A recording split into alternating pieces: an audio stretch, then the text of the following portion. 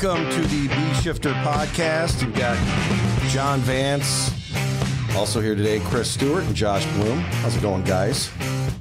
Fantastic.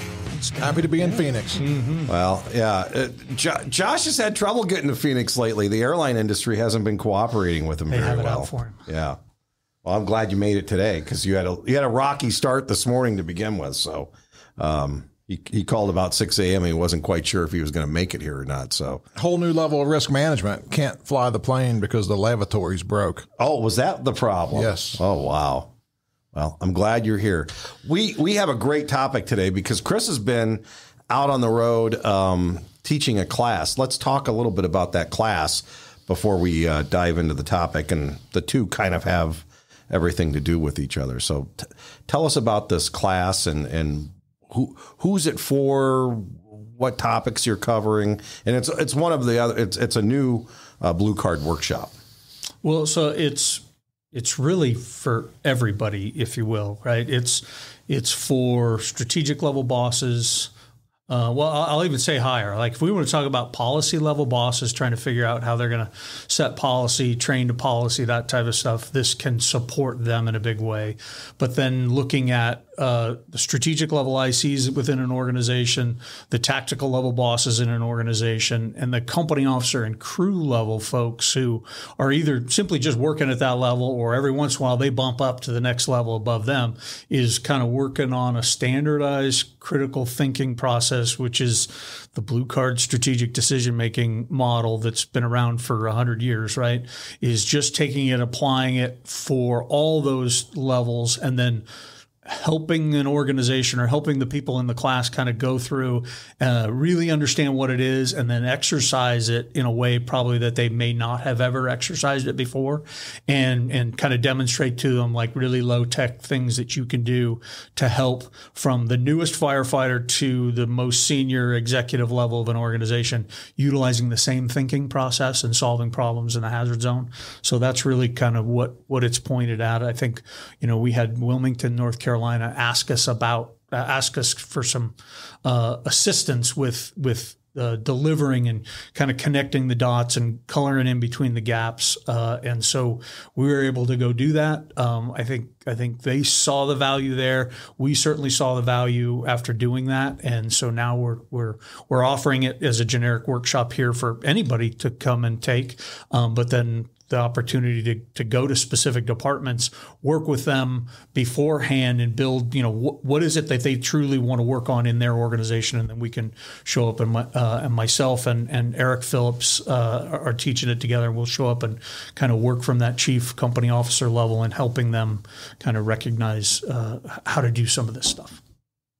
Well, the reviews so far have been really good. I mean, everyone who's gone to it has just raved about the class, and they are quickly filling up whenever they're announced. Yeah, it's pretty nice, pretty humbling, but they're a lot of fun to do. Great. Well, I can't wait to see one of them someday soon. So that's one of those I want to have on my list to attend.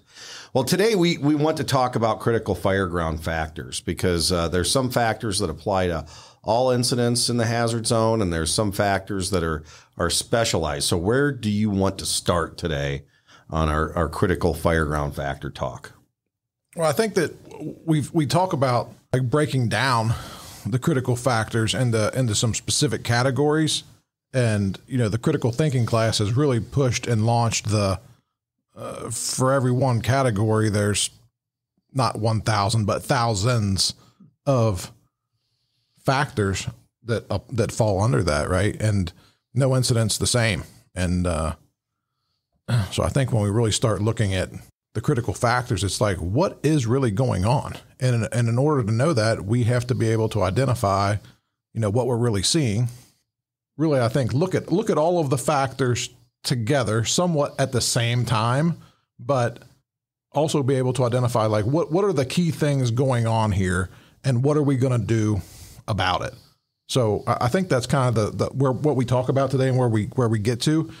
It keeps running through my mind that like that part of a Blue Card class is like a 24-hour class just talking about critical factors, because a house isn't an apartment building, isn't a mid-rise, isn't an airplane on the highway crash, isn't it isn't anything else except for what it is.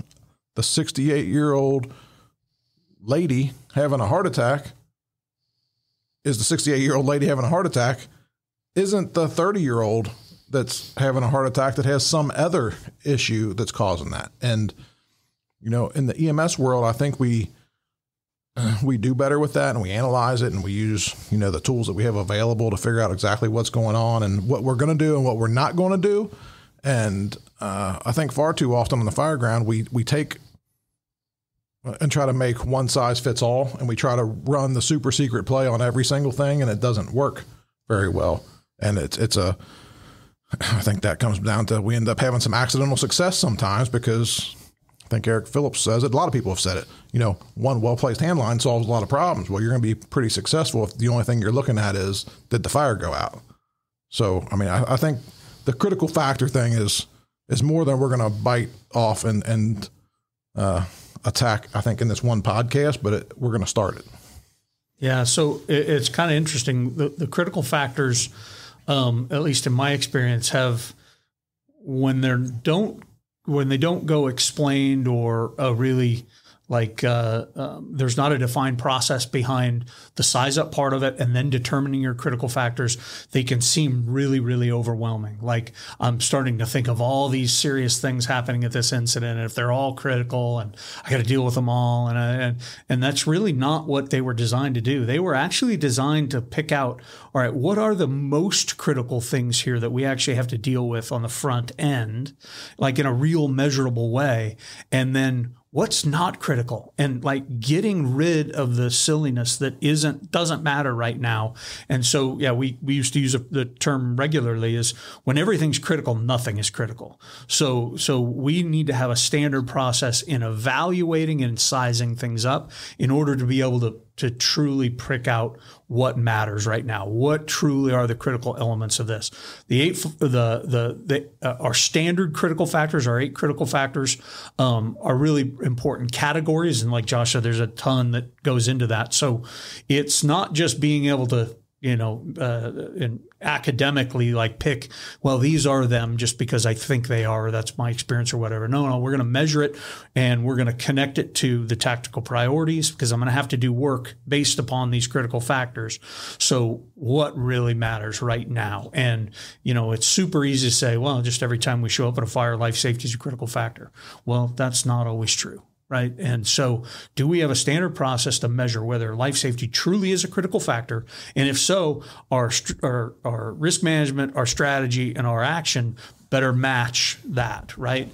And then when it's not a critical factor through a standard process, then our plan should match that, right? And we shouldn't be doing the things that we normally do because we believe life safety is an issue, when in fact we've either through us or through our actions have clarified that it's not. So that process. So if like any academic in risk management will tell you, if you can't truly measure and define the problem, your solutions are likely to suck.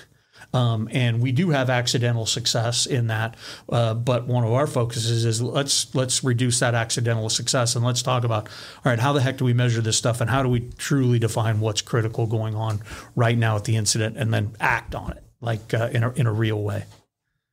So before we get too far past it, it comes up in every trainer that we do, and anytime we're helping to build a CERT lab, people buzz through that slide, standard conditions, standard action, standard outcome, and I always ask, and most of our staff, I think, ask the same question.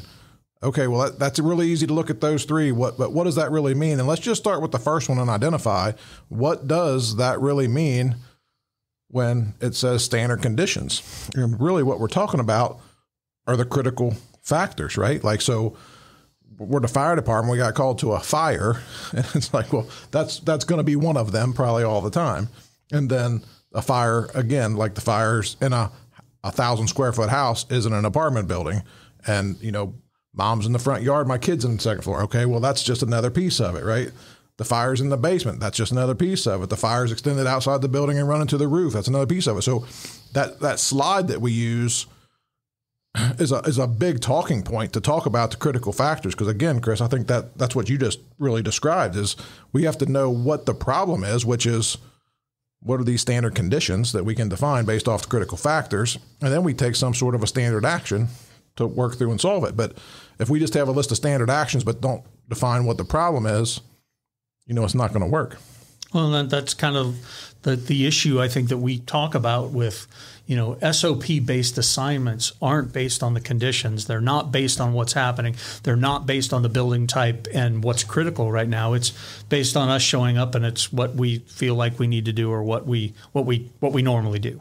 So with this, we're actually measuring the problem, evaluating it in a normal or in a standard way, really, and then saying, okay, we're gonna go to work based on this stuff, right? And we're gonna deal with this right here and right now. So the big challenge with that is, how do we measure it consistently? Like, how do we? Because my experience, and I would talk about in classes, I've taught a lot of college classes, where we have up to 100 students at a time in the Phoenix system. They're, they want to take the captain's test, right? So they get into the college system and they take tactics and strategy and all the other things that they feel like is going to help them in that process. So we would ask that question is like, okay, does everybody in here know how to do size up? And there's 100 heads going, yeah, I know how to do it. Okay, explain it to me. And then just shut up. And then there's literally 100 different explanations of what size up is, where they start, and all that. So it's been really important, or it was important for us then, and I think we're seeing it now, is to define what are the standard ways we start size up, so that we actually get to where we're all coming to a similar conclusion as to what is actually critical here. So defining a standard process and where we start with size up, and then evaluating the critical factors based on that stuff. And it's all tied to the work, right? So you hear the Silverback guys talking about it's all tied to the work. Well, this incident command system wasn't designed for something for chiefs to do, right? Because they just needed to occupy themselves. It was actually designed to make the work safer and better, and so that we're helping the community in a more appropriate, organized way, and we're not dying on the fireground. Well, so we need to develop the system inside there of how we think, so that we're maximizing that system and making good decisions, and we're not. When we show up to a fire, we're not hiding under the bed, or we're not afraid to act because we don't know or don't understand. So, yeah.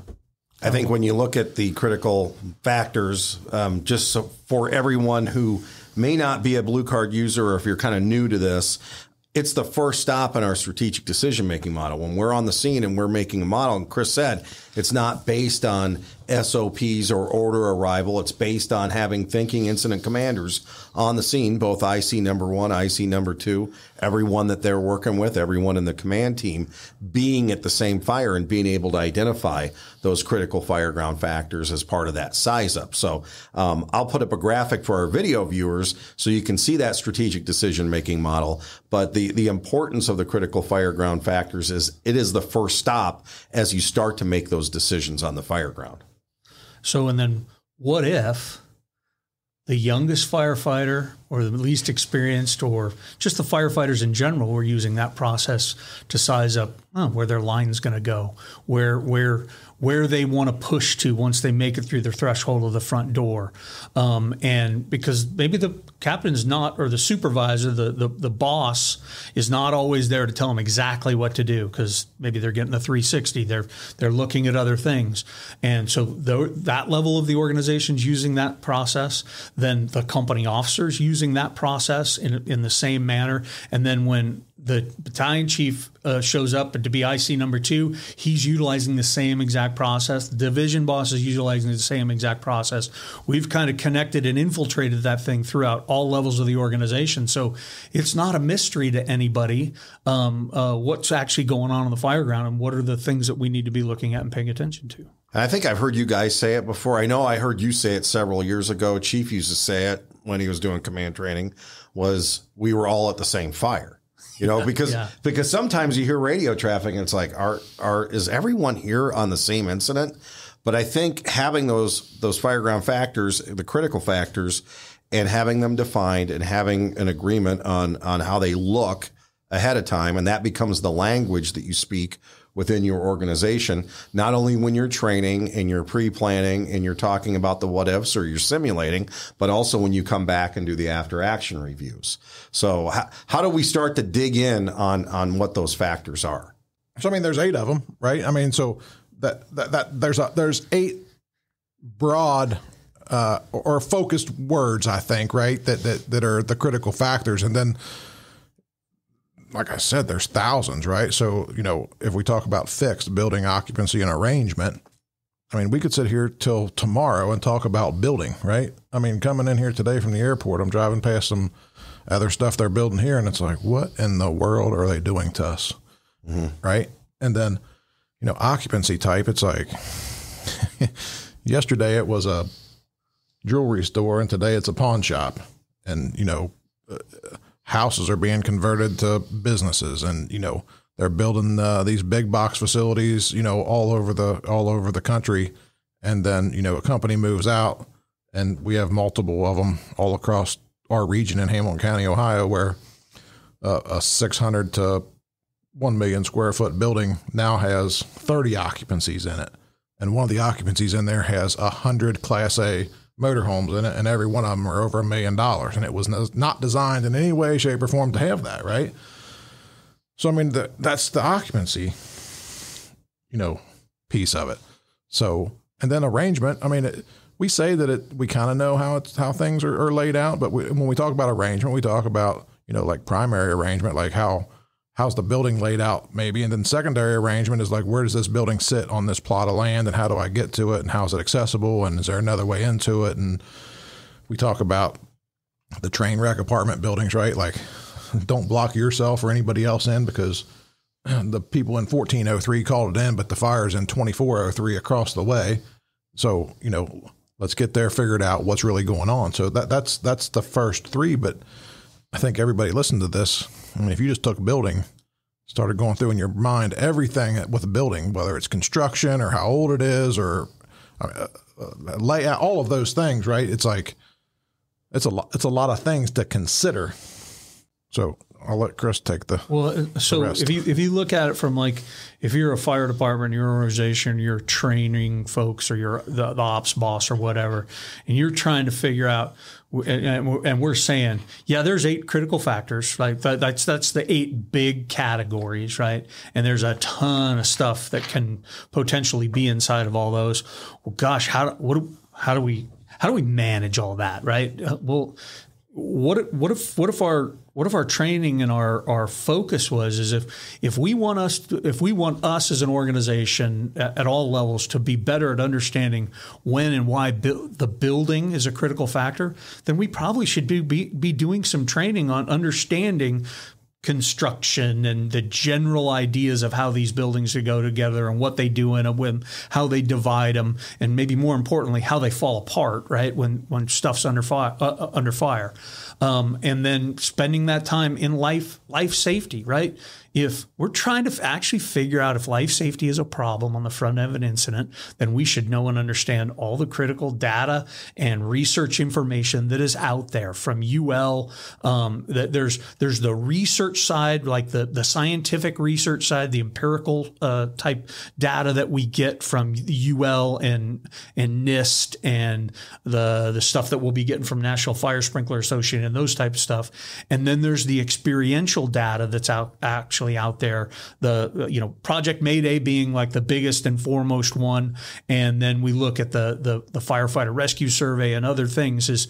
There's important information there, and it's how we utilize it. And yes, it's only as good as the information that gets put into it and how it gets managed. But I do feel like they have all of those. They have the intent to try and get the right information out into the community. So what do we actually know about that stuff? What are we training on? What are we identifying as usable information for crews? And then lastly, like, if we want to pick the fire and smoke, because I like to include them together, right? One that usually doesn't happen without the other, is what do we know about fire behavior? What do we know about it? And then let's connect all this stuff together, the building, the fire, the life safety, the occupancy, the arrangement, and say, okay, all these things added together make a real serious problem. But really the most critical things I need to deal with on the front end here is that fire, where it is, my ability to get there. And then can I simultaneously or immediately following that, can I start dealing with this life safety issue that I think I've got here? And because that, number one, helps us be focused with the action on the fireground in a way better way. And then that helps us not get screwed up. Because when you look at line of duty death, serious incident reporting, when there's fire in a structure and we're making our way in there, whether we say we're searching or whether we say we're for a fire attack, likely when the bad thing happened, there was very little to no water actually going on the fire. And then when we go to try and solve that problem, there's the same is happening. There's very little to no water actually going on the fire. So the critical factors tie that together. And if we've got a reasonably clear vision of the critical factors, then we should have a reasonably clear vision of what the work should look like in order to do it. So last week or 2 weeks ago, Chris, we're doing some company officer stuff, you and Eric, and you pulled a picture up and the people, the group automatically throws out, oh, that's a balloon frame building. And it's like, oh, well, that's a different factor based on where the fire location is. And then somebody says, well, fire looks like it's on the first floor, but did it start in the basement, right? So if you're in basement land, that's a whole nother piece because we know operating above a basement fire is not the place to be. So it's that, again, back to the evaluation of critical fireground factors. You just can't go and run through the front door without seeing the big picture of what is really going on. And that's the what is the critical factors. Yeah, and it becomes counterintuitive for us to wait till we have more information. I'm not going to rush to action because I see it. I want to do something about it. Well, if we take the 20 seconds or however long it takes to get a 360 to better define actually where the fire is, that will save us huge amount of time on the back end, right? Because number one, we're probably better at getting water to the fire. Number two, we're probably not going to get screwed up in a Mayday situation. And then we can actually do what's best for Mrs. Smith, who's likely inside there, and we're not screwing around with trying to fix our own problem. I've seen some departments, and this really should be the gold standard, and you can't pre-plan every single building in your community, but on the pre-plans for the commercial buildings that they are doing, they actually list the critical factors. So right away, when you're bringing your companies out there as a company officer, battalion chief, as a battalion, however you're organized, you're talking that language ahead of time with all the members of the company. So like one of them that I saw was a loading dock area, that the loading dock area is prone to flooding, especially if there's been a sprinkler activation. And they actually had a fire in this facility a number of years ago where a crew fell off the loading dock and they were submerged in about 5 to 6 feet of water. And it kind of took them a second to get out of it. So that's an important thing to know. So they start listing these things out about the building and the actions they're going to have to take, but they're using our language, the blue card language, when they're pre-planning that, which I really think is a very smart way to do that because it gets every firefighter in that company or every firefighter in the organization on up talking the same language once again. Yeah. So to that point is after we taught, I think maybe in Wilmington, Eric Phillips, who's a company officer in Las Vegas, takes that strategic decision-making process and maybe more critically the size up part of it and figuring out the critical factors stuff back to his firehouse and his company in a very low-tech way, right, with pictures or slides, sits down with his crew from the newest, and I know he has rookie or probationary firefighters on his rig regularly, to everybody, the more senior people in his firehouse and his company, and goes through it. And let's start working through this. Let's talk and think out loud here, right? And gives them that opportunity, gives them the tool. So you didn't need departmental resources to do this. And trust me, if we're left to our own devices, we usually do stuff in firehouses that we probably all get in trouble for. So this is at least an opportunity to spend doing something or a little bit of time doing something that's constructive, and it will pay dividends on the fireground. I have seen seen it from an organizational level of training with it deliberately and then being able to measure from one promotional process to the next promotional process where we had a very deliberate training system in between and seeing a marked improvement in understanding fireground factors and then doing the right stuff afterwards that I'm convinced it works. So I guess we'll see if it works for other people. Mm-hmm. I've seen too where, under the subset of building, those different features that a building might have. So ventilation systems, you end up with a ventilation system that if you activate it too soon, you're actually going to lead to some fire spread. Some of the buildings that were built in the mid to late 80s have ventilation systems built into them that cannot be reset. Those are doors that automatically open or windows that automatically open. And if they're accidentally activated, you're going to have to go manually shut them if you're going to shut them at all. And it just depends on the involvement. So that is really good information to have ahead of time. And I think the other point of this, we were talking about the silverback guys talking about the work all the time. Well, this is about the work. If you're in an organization where, and when your focus is going down the wrong path, and I've seen it happen before where the firefighters are sitting around talking about the politics of the community or the parks department got this and we didn't or whatever, that's the time to get them to focus on the critical factors of the buildings in their first due. I mean, it's a very simple exercise like Captain Phillips does, or, anybody listening to this can do. Just load them up, get them out and start asking those questions when you get in front of the building, even if you don't have a pre-plan. So I think when we talk about critical factors, and I think we can jump to some of the things that you brought up, Chris, because everybody wants to talk about fire and life safety, right? That's what we say we're there for. That's really the only reason we're there, right? We're the fire department and we're there to preserve and save life and property, right? So, when you start talking about critical factors and you can pull up some pictures and just, mock it up even like with known information or known victims, that's always a good discussion with the critical factors. And I think we've seen that plenty of times where, maybe fire departments aren't as prepared as they think they are to address some of those factors, right? So, we have plenty of organizations that, they're doing a lot of work. We use them a lot on our podcast. They are pulling people out and they've identified, if we have we respond and we're going to do searches. And if we pull somebody out, that we did. But if we have a known victim, they're doing some things with resource because they're like,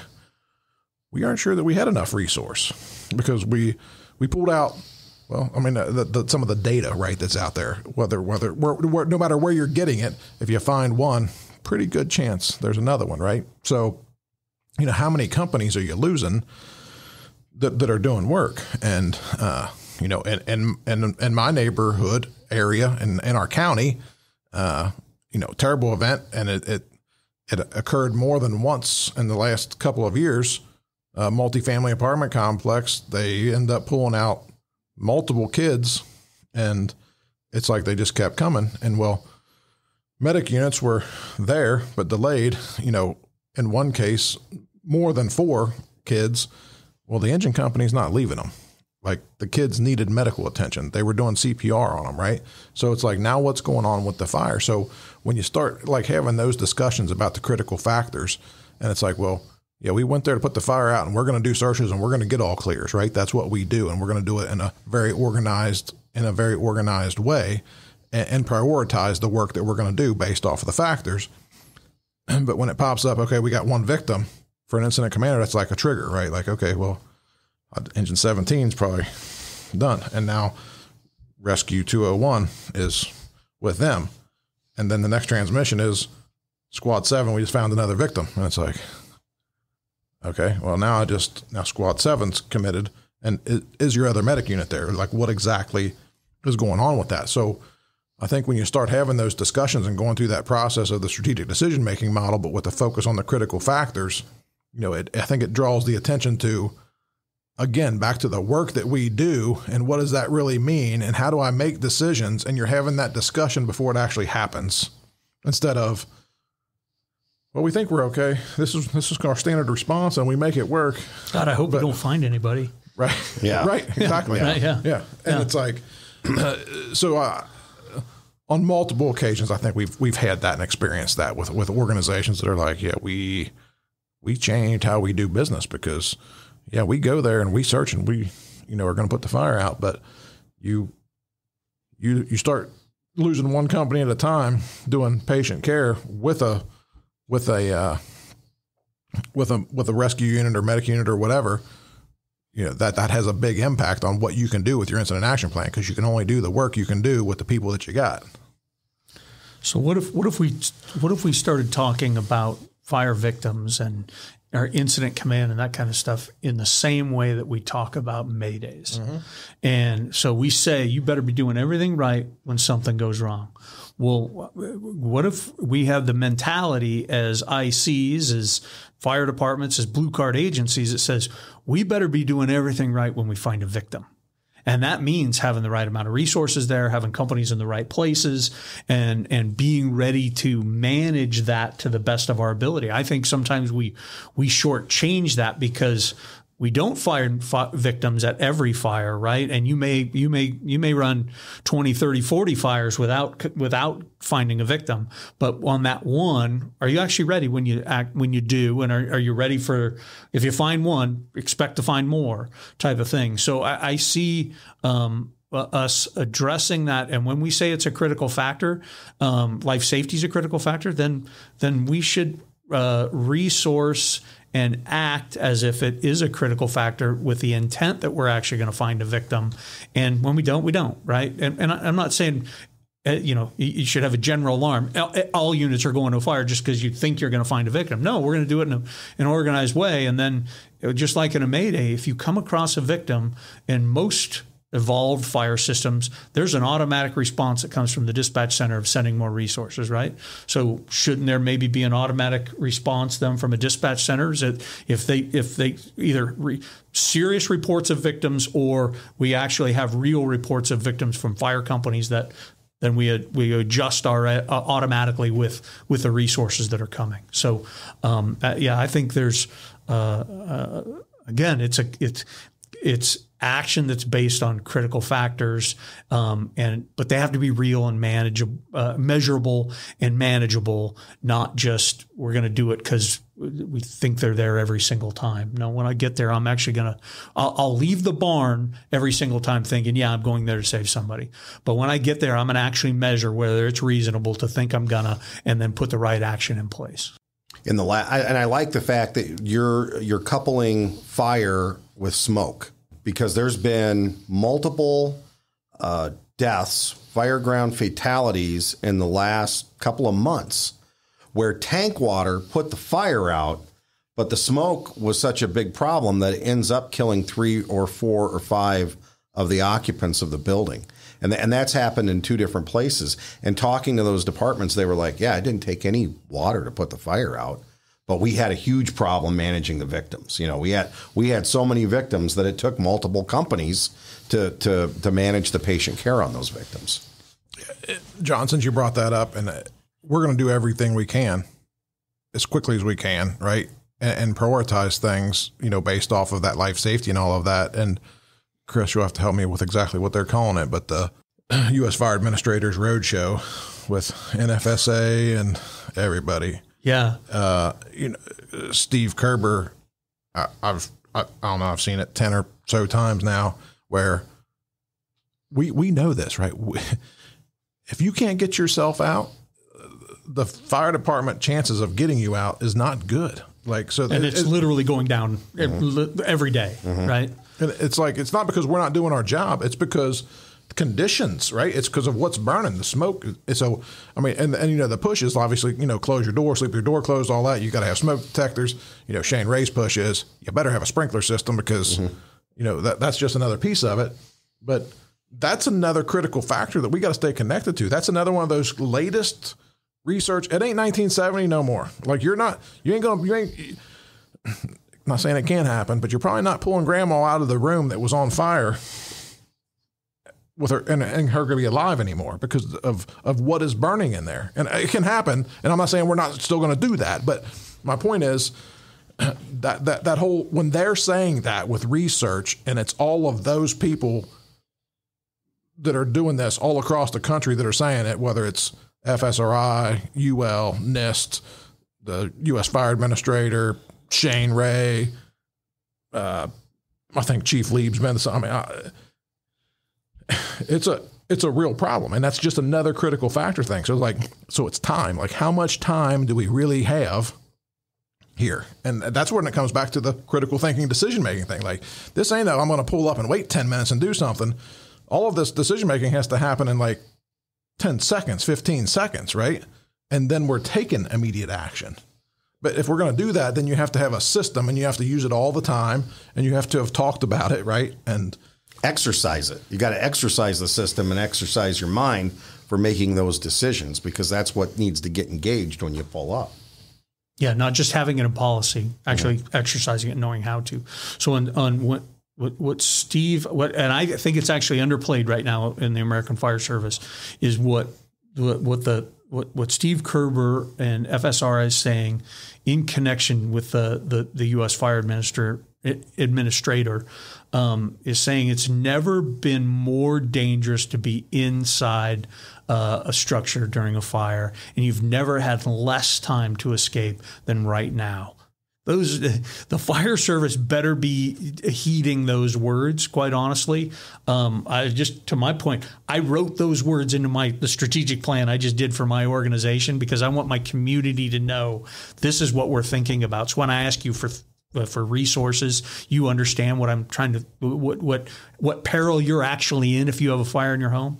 So I think that's incredibly important. And then you mentioned Frank Lieb from the FDNY. So when he was speaking, and I've heard him do it at a few different places, when he was speaking at the Hazard Zone Conference this past October, and he'll be there again this coming October, he was talking about the Twin Parks fire in New York City, and I believe it was 19 fatalities. I hope I'm saying that correctly. And he describes, some pretty amazing and heroic work. But what it comes down to was the fire on the third floor was creating smoke conditions on every other floor above it. And I think it was like 19 or 20 floors total. And people were dying on floors 10, 15 floors above that fire. Because every time the crews went in to try and deal with the fire, they're coming across another victim, and they're actually having to deal with it. And it wasn't until they were able to say, no, we have to get to the fire and put the fire out to stop the threat for everybody else in this building that it started to get better, and they could start to try and get on top of this reaction. So that putting the fire out thing based on critical factors and the recognition of that, we're not supposing, we're talking about actual incidents that really happened, is pretty important.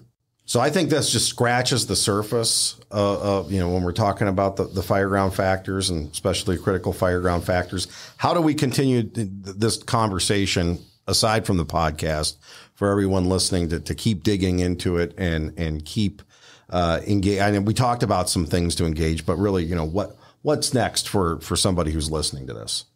So John, you're going to put the strategic decision-making model on there, right? Mm-hmm. And then, if you can put the eight critical fireground factors on there, which is, the first box in the strategic decision-making model, then people can start that discussion of like, what does this really mean, and what does it really look like? And, it most of the time it gets breezed over. Like this is just the process, but there's so much that you can dig into. Yeah. All right. We will. Yeah. There's tools, and if you really want to get sick of hearing about it, come to one of the workshops, because Eric and I'll talk about it for 16 hours over 2 days. That's awesome. We'll set it up for them. Good. Well, great discussion today, guys. Hey, before we go, let's do a timeless tactical truth.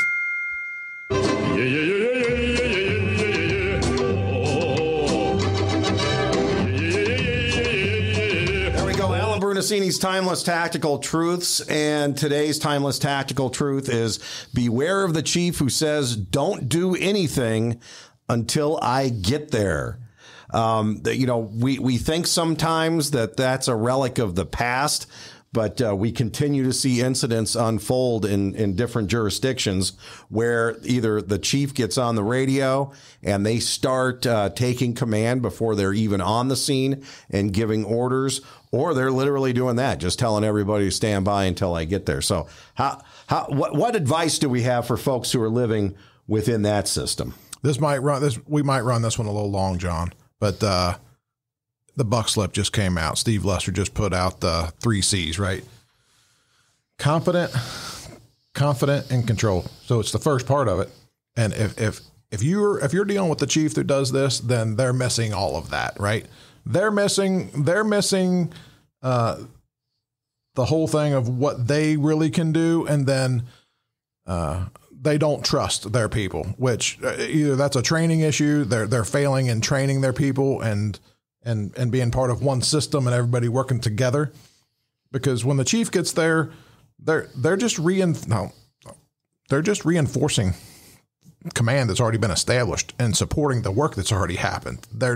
It's not like nothing happens till they get there, right? I mean, in a lot of systems, we hear it all the time. There's 5 companies working before a chief gets there.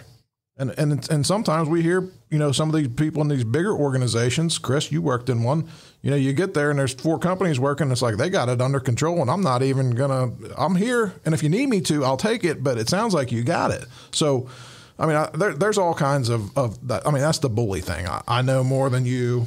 Most of the time, I think that leads back to they really don't know shit. And then there's a trust issue too. But I mean, that's my take on it. We have some of that going on in some areas that I know of.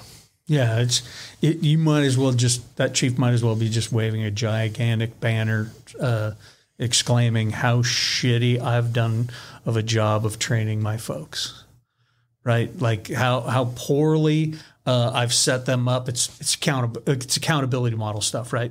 So how poorly I established expectations or standards, how poorly I've actually trained them, that I don't trust them enough to actually do the work without me being there and being able to tell them how it should be done and all that other stuff. So it's a selfish position that IC takes, and they probably hate his guts at the dinner table just as much as they hate his guts on the fireground.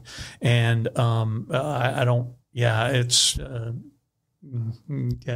that's everything the boss wasn't. I can tell you that. Yeah, and I worked for a chief in the mid '90s that he was the first one, because I think we had a lot of I'm the chief. I'm responsible for all this if anything goes bad, so I'm going to be the one to make the decision. But this guy actually said, this fire department should run the same today with me here as if I left for 6 months and no one should notice, which meant that we were all trained the same way, whether that was taking command. We knew what tasks to do on the fireground. I mean, we were a well-trained machine.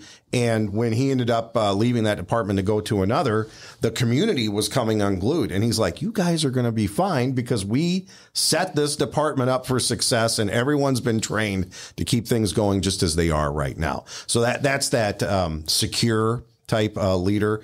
And I think a lot of times when you see these guys who don't want to share the knowledge and also don't want to share that decision-making responsibility, those are the insecure leaders that we have out there. But if you're either new to a chief officer position or you're thinking about taking it, I think setting your organization up so that you are prepared, whether you're there or not, is the main goal. I mean, and that's really, the organization I just retired from. That's why several years ago, our first career hires were battalion chiefs, because we recognize we want leadership on duty every single day.